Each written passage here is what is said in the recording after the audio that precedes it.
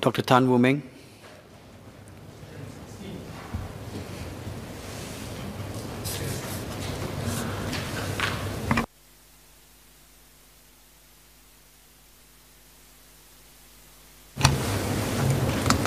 So the tripartite partners support all employees, including those requiring dialysis treatment, to enter and remain in the workforce while managing their personal responsibilities and circumstances.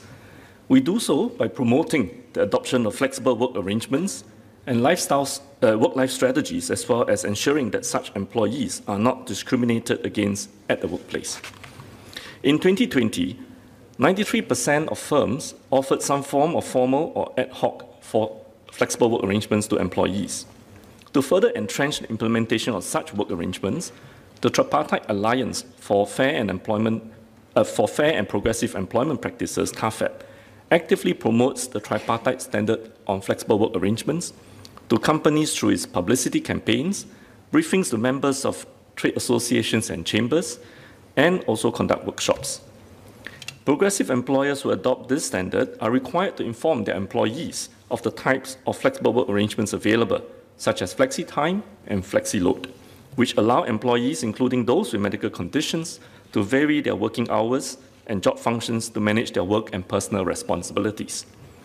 To ensure greater success in the implementation of flexible work arrangements, employees are also encouraged to proactively engage their supervisors on their personal responsibilities and circumstances. This allows employers and employees to discuss and explore varied flexible work arrangements that meet employers' business needs while enabling employees to manage their personal responsibilities. Employees requiring dialysis treatment or having any other medical conditions are protected against discrimination through the Tripartite Guidelines on Fair Employment Practices, the TGFEP, which is based on the principles of fair and merit-based employment practices at the workplace. Employees who feel that they have encountered workplace discrimination should lodge a complaint with TAFEP. Thank you, sir.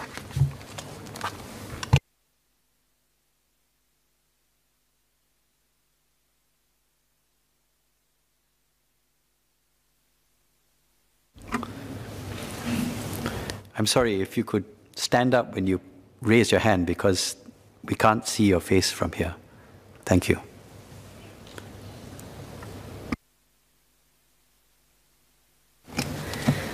Thank you, Deputy Speaker, and thank you, SMS, for the comprehensive reply.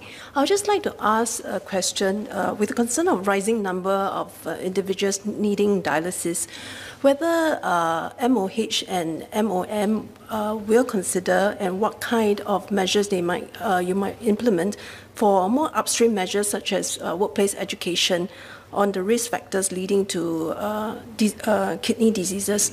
I think a lot of laymen are not very aware of, for example, common chronic diseases like diabetes can lead to chronic kidney diseases if not well managed, and the chronic kidney diseases, if worsen, will require dialysis.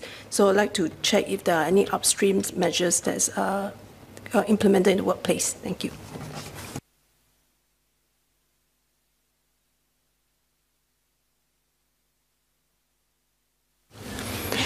So I think going upstream to prevent consequences of disease is something that we do in a very broad-based manner at MOH. I think if the member remembers, we do have a war on diabetes, and the Diabetic Task Force has been formed a couple of years back at least to really look at comprehensively engaging people through lifestyle changes, through exercise, through stakeholders in the community as well as in the medical fraternity, to make sure we target the management and treatment of diabetes to prevent the downstream consequences of renal impairment and kidney failure as a consequence.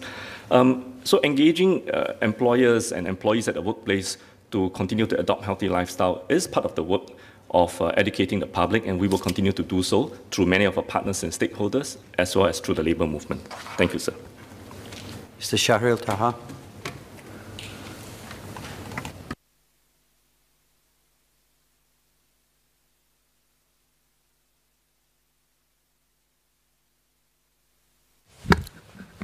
Thank you, Mr. Deputy Speaker and SMS Koh Poh Koon for his reply. So I'd just like to ask a question of, can the ministry also consider how it can work together with companies to encourage the employment of our dialysis patients through flexible work arrangements? For example, can the ministry consider a scheme for call centers to hire our dialysis patients as work-from-home call operators? Because in Pasir Ris, I have a few residents who are dialysis patients in their late 30s and early 40s. They're still able to work, but they struggle to find employment, as their dialysis is usually 3 or 4 times a week. So can we encourage more employment for able, less fortunate residents by leveraging on flexible work arrangements? Thank you. SMS Koh.